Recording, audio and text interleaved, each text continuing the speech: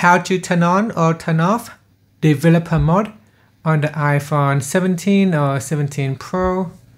So first let's go back to the home screen, then tap on settings.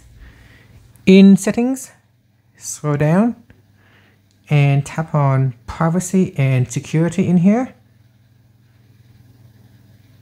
So tap on privacy and security, scroll all the way down to the bottom and tap on developer mode. Now tap on the toggle button to turn off or switch it on. When you turn it on or off, you need to restart the device. Now if you do not see developer mode option in here, you need to first enable it. You can enable developer mode using your Mac computer or Windows computer.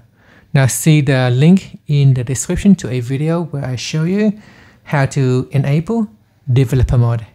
Thank you for watching this video.